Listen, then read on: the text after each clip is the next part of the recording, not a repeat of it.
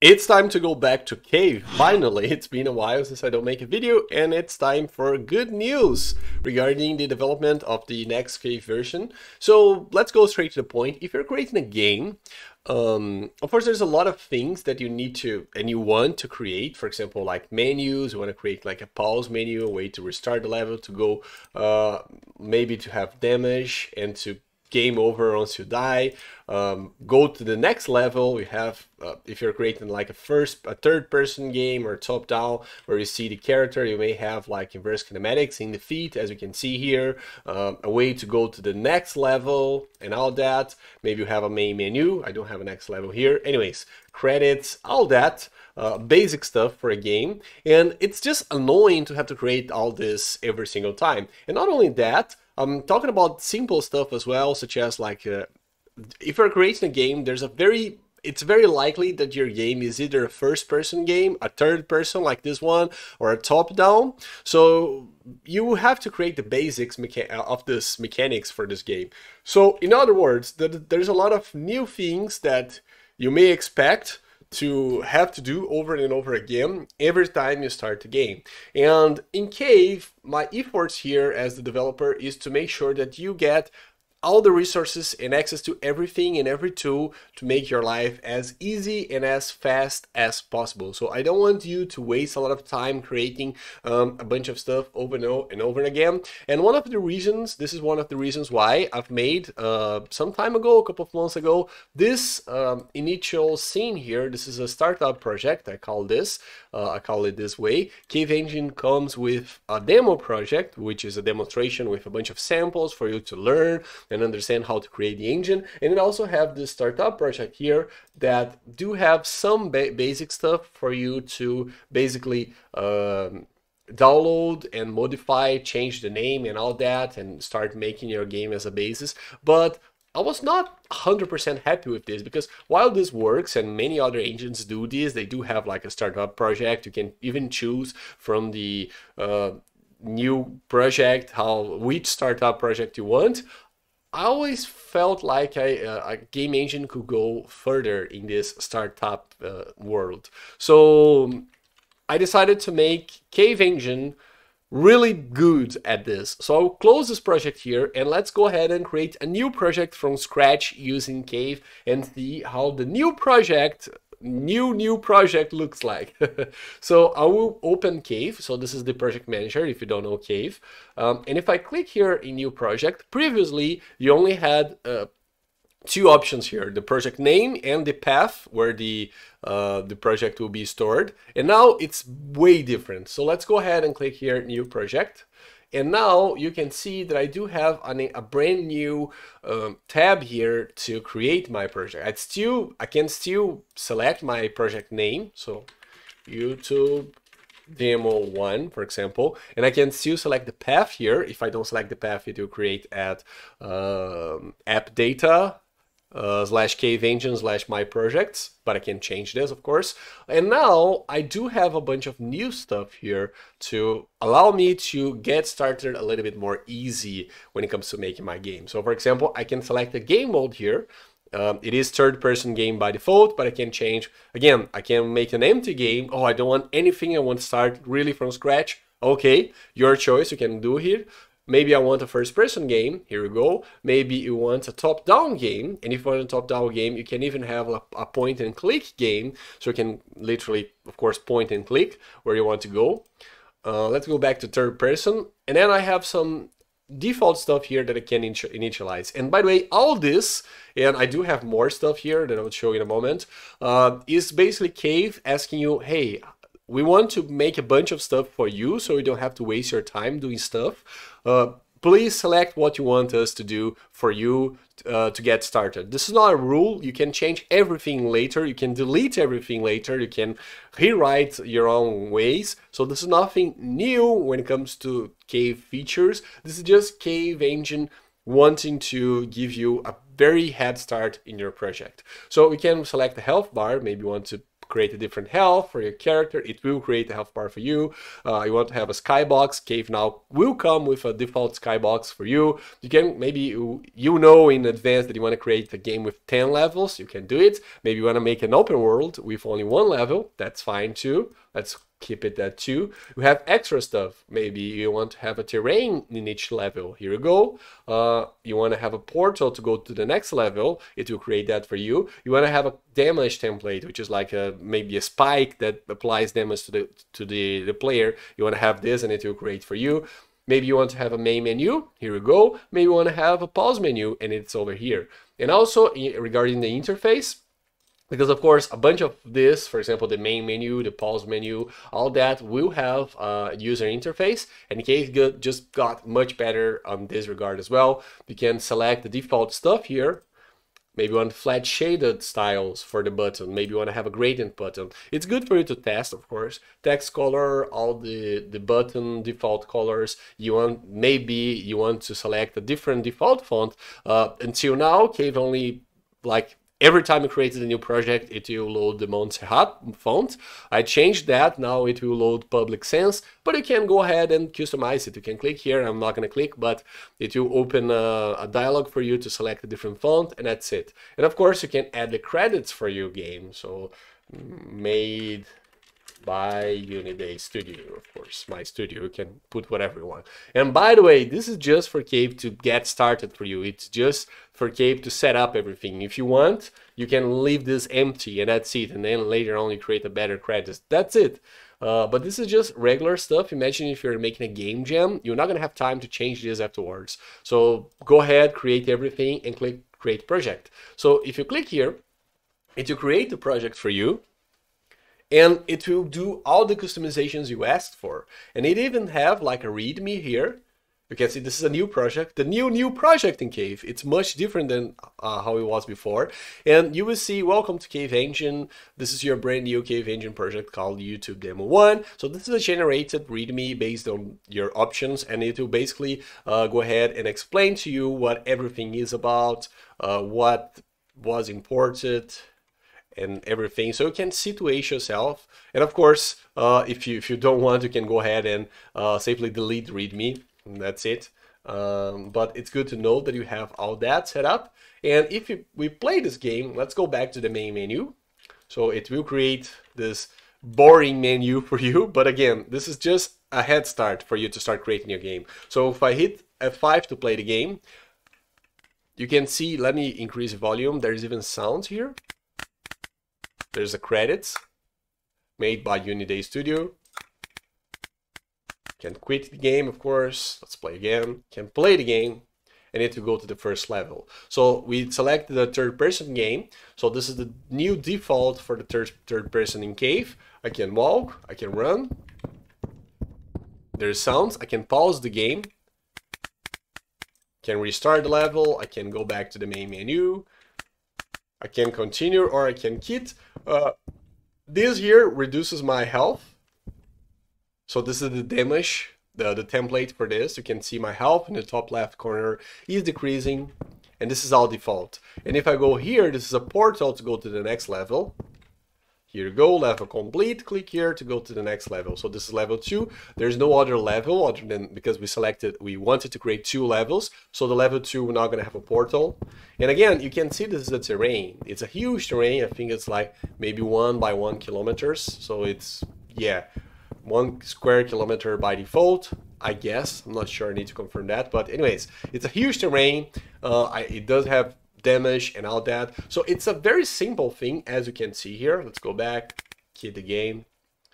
Let's go back to level 1. And again, this is it's all explained, by the way, but you can see I do have the damage template created because we selected to do it. We have the portal created, and you can see it's basic shapes.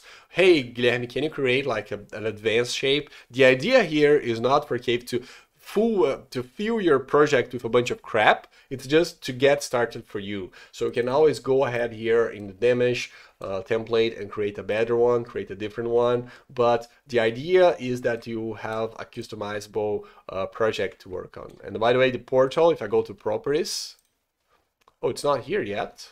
Huh, strange. But I'll fix that soon. It will have, it was supposed to have actually a next level property. Anyways, it's not appearing. Oh, it is appearing, but it's in the wrong thing. Anyways, I'll fix that. Work in progress, but you should be able to see a property here to select the next level in the portal. And again, very simple for you to get started creating your game. So we have the player toolkit. This is new. Let's open the script. And it does have a bunch of scripts, a bunch of components. For example, the foot IK component for the inverse kinematics of the feet. It's now separated for you. There's a player UI component that handles the health and next level and a bunch of other stuff. And there's finally the player controller that handles like the movements, simple stuff as well. So, and of course I can double click the player and customize. Maybe I don't want the health bar here. Maybe I want it somewhere else, so I can go ahead and change it. You know, I'm free to do whatever I want. And maybe I want to delete, I want to create a different one. Maybe I don't like the level complete color, it's too bright. Go ahead and change it. The idea here is not to have everything made for you by default, it's just to give you a head start. So this is basic art for you to get started making your game. So the game over, yeah, the color is bad. So I go ahead and change it and it will be better. So I like this more. Go ahead and play. That's game over here. Oh, by the way, I do have a shortcut to reduce the health. Here we go, I have a better game over. So I can change stuff as I want, and now the portal isn't working. Interesting. Anyways, I can change everything as I want and as I wish. And you have everything working for you to get started. Also, of course, this is the terrain. I can go ahead and, oops, not the geometry paint. I actually want the terrain too. With the terrain selected, here we go. So maybe I want to paint the terrain. Let's do it. Let's go ahead and add some erosion here. I love the erosion. So cool. And I can go back and play the game and I can start making my game. So the idea here is that this will provide you a basic framework for you to create a game. Wherever the game is, you have everything set up. Look at the inverse kinematics. You have this by default, and then of course you can change the game, you can change the character, so different character to make sure that it fits your game, your needs. So that's it. Let's close this and let's explore a little bit the others. I don't think I'll explore all of them, but let's go at least to the top-down game, and I'll enable the point and click. And this time, let's go crazy. I will change the the default, the health bar color. Let's make this I don't know, green. Make this purple for some random reason. Let's create 3 levels. I want everything, yes. Interface, let's change the interface. I want the base color to be something very crazy.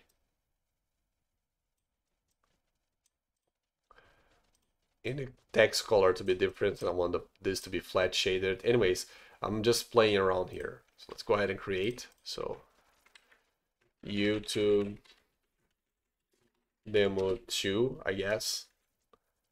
I'll go ahead and create a project. I need to create a top-down game for me. You can see the health looks absolutely terrible, and if I go to the main menu, the text here is always also terrible. And it's not visible because I changed, but that's it, that's my choice. And it does have 3 levels here for you. Very simple. Let's go ahead and play the game. You know, this looks very bad, Jesus Christ. But you can see it's a top-down game all of a sudden. And if I click, you can see it even have like this debug cube here when I click. And I'm ready to make a top-down game. Maybe I want like to make the camera more distant for the player. Well, no problem, I can create this. Let's see if I can still take damage. You can see my health is reducing. I can pause the game. This looks terrible. The red buttons. Don't do this, please. Let's see if I can go to the next level. Again, now I'm level 3. There's nothing else I can do here. So again, we just have, I can manually control with W, E, S, and D, or I can point and click. Simple top-down stuff. Pause will work. Can go back to main menu. Can start over the game. And this is done for you. Simple as this. Literally, no problem at all. right? Let's go ahead and try the other game. Let's try the first person game. Where's the first person? I'll keep things simple this time, so I'm not gonna change anything else. It's gonna make YouTube FPS 1. Here we go. Very creative with the game name, as you can see. So the first person game is a little bit more simple. It doesn't have a character, but it does have like the basic first person thing for you set up. Oh, it does have an error here, player Python component error.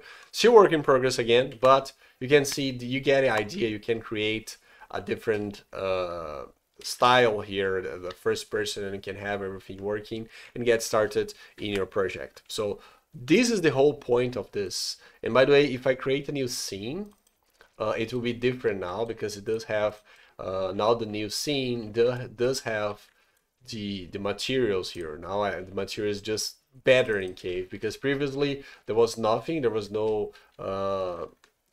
textures here. Now if we go to the default folder, it will have a bunch of stuff in the interface.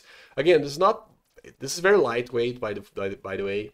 It does have 2 sounds and 4 images for the buttons, the flat and the gradient. Now the material do have 3 materials now. So we have the default material, which is large. We have material for the terrain, which is huge. And then we have ground material, which is intermediate. In the textures, I do have my textures here that you can see here. So this is now default in Cave. The meshes, same thing, no change at all. And now it does have a default skybox and a UI toolkit. This UI toolkit is nice.